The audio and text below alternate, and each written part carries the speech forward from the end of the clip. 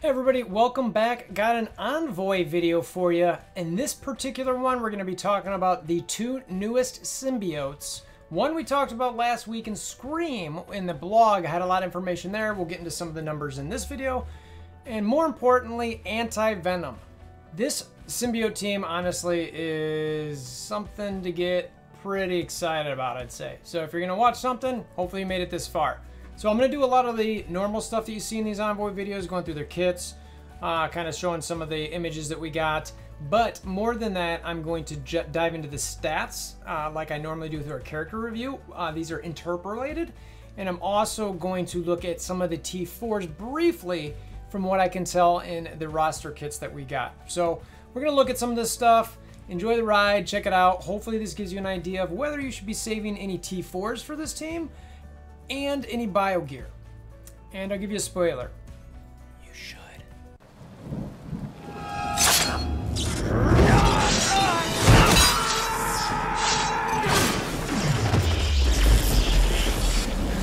Bring me WolverThor!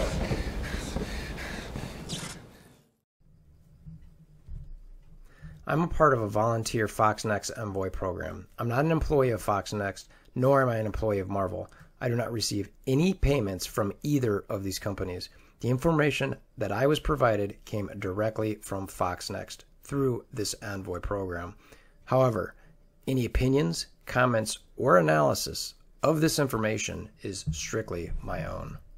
Alright, so we got some footage that typically Scopely sends us on these characters. You can kind of see that, just shows the model, shows some of the ability. You can see that it's tier 13. Level 70, what else we got on here? All the T4s are maxed out. 7 yellow, 4 red.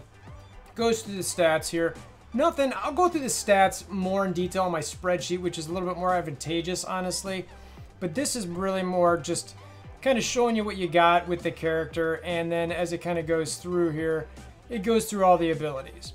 And I'll go through the kit specifically in a second, where I'll put the text on the screen so you can see it and really kind of digest it. And I'll look at the symbiotes kind of as a team too, because this team is looking disgusting at this point, like in a good way.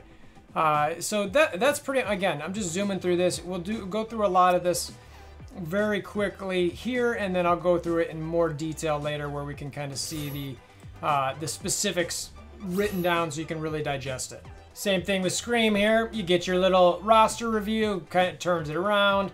See the abilities on the left, same type of levels, all that kind of stuff. You can see a number of things coming to the game in here. Just, again, it gives you the idea of the stats. I interpolate these to get to my baselines. Goes through the abilities later, blobbity, blobbity, blobbity, but it's something really cool to see. It's a really cool looking character. I really like, it's almost like she's got that mask on. It's kind of cool. So anyway, that's what we got now. Let's look specifically, let's go to Anti-Venom's abilities, because Screams I'll go through quickly because we've technically seen hers, but this one's got the numbers. Alright, so first up, Anti-Venom. I'll put some text and some pictures in the screen as I'm kind of reading this stuff over to you guys. He's going to be Hero City Bio Support Symbiote Spider-Verse. There was some information on there you'll see crossed off. That was just some incorrect information we had to correct through the footage. No big deal. His basic Death Claw attacks primary target for 250% damage. It applies bleed and the opposite of 2 random positive effects on this character to the primary target. So think about that for a second. The way this is going to work is attack primary target for 250% damage. It's applying bleed, and it's applying the opposite of 2 random positive effects that are actually on Anti-Venom. So you want to have, when you use Anti-Venom's basic, you want positive effects on him. Anything that he's got, that way he puts the opposite on whoever he's attacking with that basic. Also with this basic is heal the most injured non-summoned ally for 10% of this character's max health, plus clear heal block. Not sure exactly when that heal block gets cleared. Probably after the heal, which is kind of annoying, but given the fact that this is on a basic, I'm honestly not going to complain that much. It's like, okay, you're doing heals and clearing a heal block? All right, I'll take that. So the attack also can't be dodged. So next up is a special. This could be your first or second turn ability. It depends what you really need here. First up is you clear heal block from all of your allies. You also apply immunity to all allies. These are heal block and immunity to the symbiotes is something that's super critical. You always kind of need that with this team. Even though they can tend to go fast, this helps them heal to survive longer. So I love seeing that in there. You also heal all allies for 20% of this character's max health. Hopefully that's after the clear of the heal block. I'm hoping that based on how those bullets are set up, that's the way it goes. Anyway, but also on top of that, you revive a dead symbiote ally with 60% base health. Again, we'll get into T4s in a minute because there is some T4s built into that, but that's a Minerva res there. We talked about Scream last week. I was like, this is Minerva on set. Well, this is the other part of Minerva you needed. So remember last week we were like, well, yeah, but you can't revive with Scream. Guess what? Anti-Venom's there to revive. So between the two of them, you got some Minerva kit in there. Gotta love that. If there is no dead symbiote allies, gain 3 ability energy. So the nice part about this is if you're going to use this, you're going to give yourself 3 energy if no one's dead. So it's not a waste to go ahead and use this early on. So if this you want to use first turn, like, well, I need to apply immunity because something's up, just do it. Because you're going to get 3 energy, and then as soon as you get going quicker with, you know, all that speed up from the symbiotes, it's going to be kind of nice. So that's the special. Next up is the ultimate. And I didn't mention this with the special, but 6 out of 6 energy. So these are long cooldowns with this guy. The energy cost for the ultimate is 7 out of 7, so that use of the special, make sure to use that at the right time. In my opinion, you don't want to use that necessarily when your ultimate's full. So you think that through some, right? So that way you can get 3 to your ultimate and 3 to your special, depending on the situation. So the ultimate's Deadly Cure, 7 out of 7, like I mentioned. You are gaining the opposite of all negative effects, excluding bleed on the primary target. So depending what that primary target has, you're gaining those positive effects, again, except bleed, which would be great because it's more regen, but you're not going to get that. You attack that primary target for 300% damage, and you have 100% drain, which is awesome. You gain 2 regen. Again, there's T4s into that. We'll get into that later. You spread 2 random positive effects on self to non-symbiote allies, and you spread all positive effects on self to symbiote allies. So you're seeing some, you know, some potential here for this guy to be on teams without symbiotes. But right now, the nice part about that is you're going to spread all positive effects from the self to symbiote allies. Think Mr. Sinister there. It's a great, great ability. You got to love it. So he's putting negative effect or gaining positive effects from anybody who's got a negative effect, which are going to be out there because of the symbiotes. Bring them to himself. You're attacking that primary target, gaining drain. You're getting regen, and then you're spreading all your positive effects to your friends. That is Sinister-esque, right? So normally you pull it from Mystique. This dude's just doing it himself. Like, forget you, Mystique. I got these abilities. I'm bringing myself. I'm giving them my friends. The passive. It's called a Wretched Healer. This one, on turn, clear 1 negative effect from the most injured ally that has a negative effect. If that ally is a symbiote, you are going to clear the 1 negative effect from all other symbiote allies with a negative effect. So clear 1 negative effect from all other symbiote allies with a negative effect. So if this dude, Anti-Venom's going to look, who's my most injured ally? I need to clear a negative effect. If that person's a symbiote, you know what? I'm going to clear a negative effect from all my symbiote friends. That's just passively. So when I was talking about clearing some stuff earlier, remember his passive is going to do that automatically, which is friggin' phenomenal. Oh, and he also gains regen. So he's gaining regen every single turn. Awesome, awesome. This dude's going to be regenning all the time. And then just for kicks, when this character drops below 50% max health, gain evade. Okay, so now let's jump back to his ultimate again. So if you get that ultimate back when he drops below 50%, spread 2 random positive effects to non-symbiote, spread all positive effects to self to symbiote allies. So you kind of want to time that ultimate for maybe the second use, depending if it's you're talking raids or whatever. If he's below 50% and gets that evade, use that ultimate to get it to all his friends to help with some additional evade, some additional survivability. This guy, in my opinion, is everything this team needed. Really brings them together a lot. I love, love, love this dude's kit. I'm straight up, like, symbiotes, I was wondering what they were going to do with them. I was hoping, like, they really can't make them worse. Like, can they? Like, this team's just going to get much better. The way they're bringing these guys in, I cannot wait to T14 this dude along with Scream and bring him into raids, right? 7.5, I could just, symbiotes. What's your raid team? Symbiotes. What's your raid team? Symbiotes. Because they're as long as they can apply those debuffs, We'll see about on the last note of 7.5, but anyway, I'm loving this guy. So let's check out the T4s real quick before we jump into the stats. So I've got all of these T4s on a giant spreadsheet that I track personally for myself. In this particular case, I wanted to see what they were. I normally don't do this in Envoy videos, but for this one, I'm kind of like, this symbiote team is pretty insane, so I kind of want to think about how many T4s I want to save for them.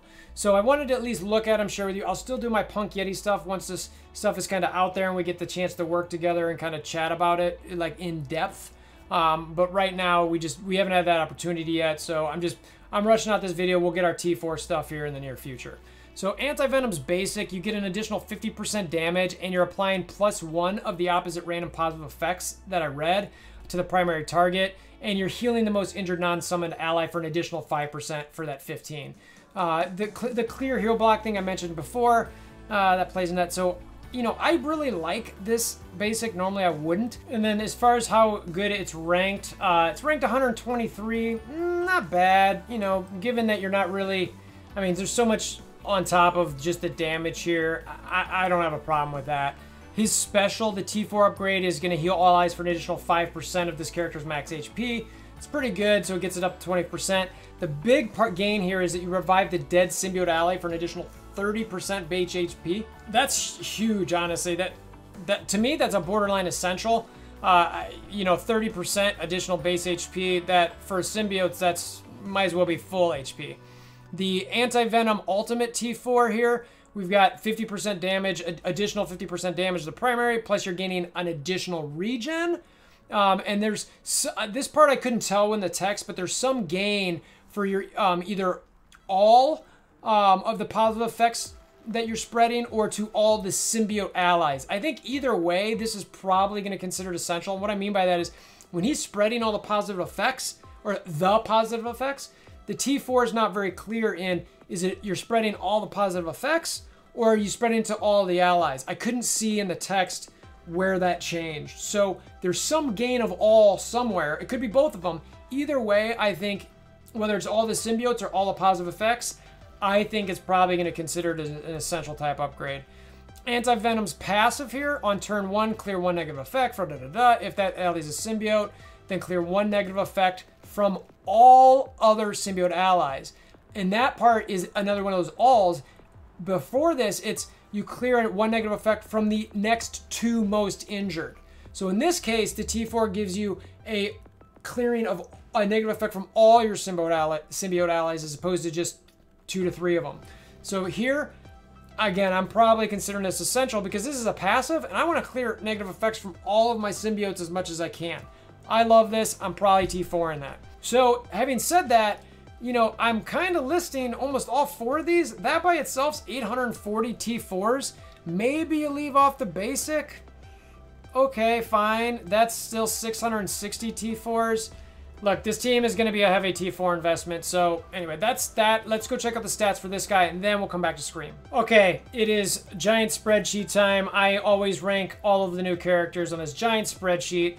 I put all the stats in here. It ranks the stats per each category, and then I've got an average rank off to the side that you can see so that I kind of sort them in that average rank so that I can just see statistically where these folks rank up, and I just get a feel for it. Again, this doesn't include, you know, every single passive buff that a character might have. In T4s, it's specifically level 75, 7 yellows, 4 reds, T14, 25% Stark Tech, and passive level 4 per MSF.GG. Now, typically with these new Envoy stuff, you got to do some interpolation because MSF.GG doesn't have it yet. So we look at the stats we get, interpolate it, and then go from there. So take it with a grain of salt, but it should get you pretty close. So we're looking for, first here, we are looking for our guy Anti-Venom, right? And it's like, okay, well, pretty disappointing stat-wise, honestly. 112, I was kind of like, not loving that, but let's see, you know, HP matters, focus matters. Let's see how that goes. So we've got health at 29. That's great given you want a lot of HP or you want a high HP so that percent heals higher. Like seeing that. Damage, that's probably fine, 106, so I'm not mad about that low damage. Armor comes ranked at 70th.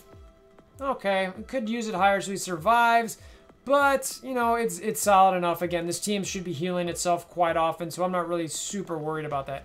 Now, the focus. the focus, the focus, the focus. This is god-awful. So I do not like this. I don't like this at all. If he's finding himself resisted a lot, unable to flip things, that's going to be extremely disappointing given that's the point of his kit. His resistance is also pretty bad at 125.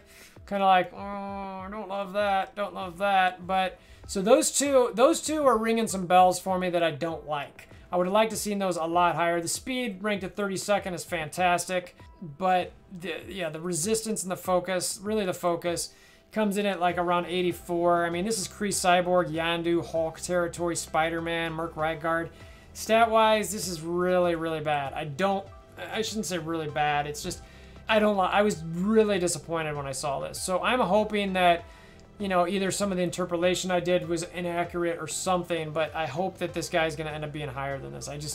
I don't like it. So that's the stats as far as where he's going to shake out. All right, Scream, again, we had most of this stuff in the blog, so I'm going to go through this much quicker.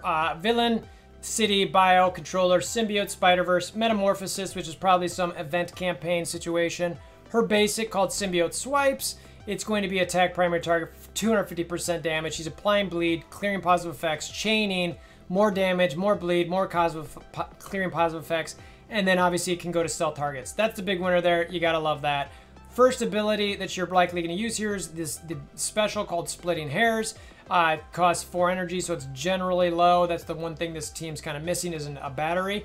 And only Anti-Venom's doing that for himself. But the special is attack primary target for 280% damage, clearing 2 positive effects, applying offense down, adjacent to chaining to 2 adjacent targets, more damage, 240%, clearing 2 positive effects, applying offense down, and it's happening to stealth. So again, that's all the stuff we talked about the other day. Nothing too special there other than the percentages. And we'll get through the T4s again in a second so you guys can see exactly where that's going to come out. Ultimate is a hair trigger. I believe the way this works is typically it's turn 2, because turn 1 you get your 5 out of 6, and then when it comes to turn 2, she's got her 6 out of 6. Attack primary target with 300% damage, applying slow for 2 turns. Important to know that for T4. Disrupt for 1 turn, and again she's attacking attacking adjacent targets for 250% damage, also applying slow for 2 turns and disrupted for 1. She's reducing speed bar by 30%. And the attack cannot be blocked, which is fantastic. Gotta love that. And I like the speed bar reduction. Her passive, Symbiotic Attachment. On death of any character, heal all symbiote allies for 10% of this character's max health, and apply speed up for 2 turns. So this is the part where it's like when you're worried about anybody dying, you want this speed up part is great. You love this. So anytime anybody dies, she's putting speed up on all symbiote allies. So love that. If this character has 3 or more symbiote allies, apply negative 30% resistance to all enemies. That's important for some of that focus issue that you might have with Anti-Venom. So hopefully this part really helps kind of mend that gap. So hopefully he's landing it because of this 30% resistance reduction to all enemies. So now let's look at the T4s. All right, her basic, it's a additional 50% damage to primary and secondary, so 250 and 200. Plus, you're now applying bleed to the secondary targets. So for the T4, you get 50% extra damage and bleeds the secondary targets. That's actually really good. You really like to get more debuffs with this team. If you, man, I normally wouldn't call something like this essential, but you know, let's look at the damage rank here. It's ranked 59th. That's really good on a basic.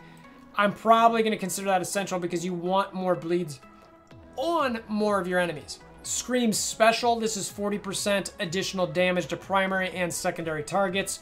You're clearing an additional positive effect on the primary and secondary targets. So the T4 gains that extra positive effect you're clearing, so 2 instead of 1, and an additional 40% damage.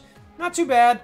And then that one comes ranked at 110. So the damage, not great there, but the positive effect clear, that's probably why you're going to want to end up doing this. Do I want to call it essential?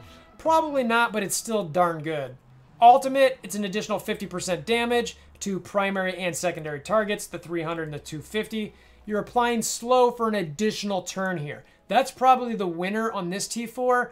Again, is it essential? With a team like Symbiotes, I might argue that it is, because the more you slow the enemy down, the more you get the chance to go and spread more debuffs, and they just don't go. You speed up, they slow down, you spread more debuffs. It's what you want. So the damage rank there for her ultimate comes in at 60th. That's darn good. So the damage by itself, that's really, really solid. You gotta kind of love that. The passive, the last one, on death of any character, heal all symbiotes allies for an additional 5% of this character's max health. So instead of a 5% heal, you get a 10% heal. And that's death of any character.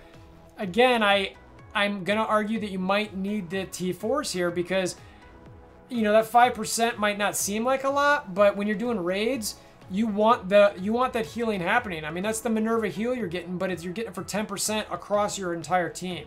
So, I mean, you can almost argue, again, that you need all T4s. That's another 840.